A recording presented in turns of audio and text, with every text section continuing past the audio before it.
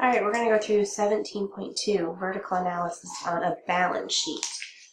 Reminder, 17.1 was vertical analysis of an income statement. Vertical analysis ratios, they measure the relationship between one financial statement item and another item on the same financial statement. On an income statement, each item is divided by the net sales. On a balance sheet, each item is divided by the amount of total assets. So yesterday we divided by the net sales and today total assets. Here is our balance sheet. Okay, those are all the asset amounts and they're divided by the total assets, which is right here. That's the 100% one. And then the liability and stockholders' equity amount divided by the total assets. So still total assets, because remember when we finish this sheet, the total assets should equal the total liabilities and stockholders' equity. A business determines its benchmark vertical analysis ratios for its balance sheet in the same way it determined its income statement ratios. It uses annual ratios from prior fiscal periods, industry standards published by industry organizations, business plans, and unexpected events. Okay, to evaluate, if you look, rewind a little bit. A leading publication of industry standards presents vertical analysis ratios for only 3 asset items: net accounts receivable, merchandise inventory, and net plant assets. These items represent the majority of the total assets of a business. Therefore, 3 Green closely monitors its vertical analysis ratios for these items. And if you look here, I've highlighted these for a reason. Let me find it. There it is. 3 Green's ratio for accounts receivable, right there, has increased from 6.6 to 7.5. This is a favorable trend. The current year ratio, 7.5, is still below the target range. The target range was like 9%, or between 8 and 10 is the target range. That ratio should cause management to reevaluate how the company approves credit card customers. Allowing more credit sales will likely increase both sales and uncollectible accounts. But if managed carefully, sales should increase at a higher rate than uncollectible accounts. And then we have merchandise inventory. Let's see, they say between 42 and 45%, and we are in there. It is a favorable trend because it went down towards the target. The prior year ratio is higher than the target range. The decline is favorable.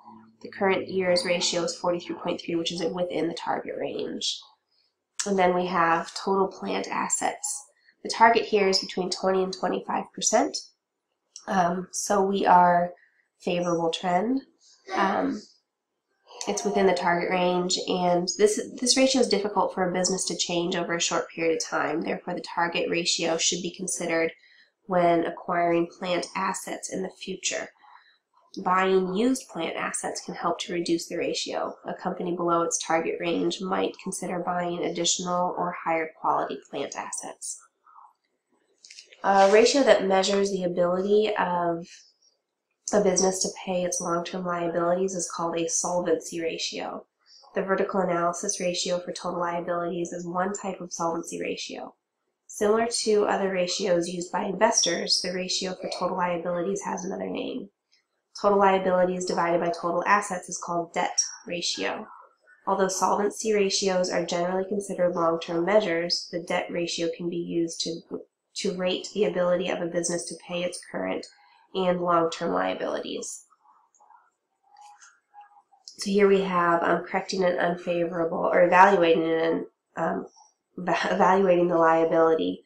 If we look here, 3 Green determines that total liabilities should be between 12 and 18% of total assets.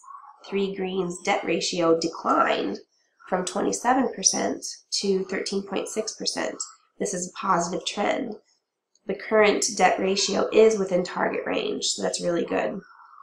Analyzing individual vertical analysis ratios provides more insight into the change of the debt ratio. And we're done. Why do many retailers perform vertical analysis on accounts receivable and merchandise inventory? Well, first, these are typically two of the largest asset accounts for a retail merchandising business. Secondly, industry standards are available for these accounts. What may cause a vertical analysis ratio for accounts receivable to be below the target range? A ratio below the target range may indicate that a company is restricting customers' ability to purchase on account. This action may have a negative effect on sales. What may cause a vertical analysis ratio for merchandise inventory to be below the target range? The business may not be stocking an adequate supply or variety of merchandise. What should a company do if the vertical analysis ratio for merchandise inventory is above the target range? The company should prepare a list of the inventory items having the largest cost. The company should assess whether the proper quantity of each item is available for sale. Future inventory purchases should ensure that the optimal quantity on hand is maintained. And why is it risky for a business to have too much liabilities? The business must be able to pay its liabilities on a timely basis. If sales decline during difficult financial times, a business may be unable to make its monthly payments.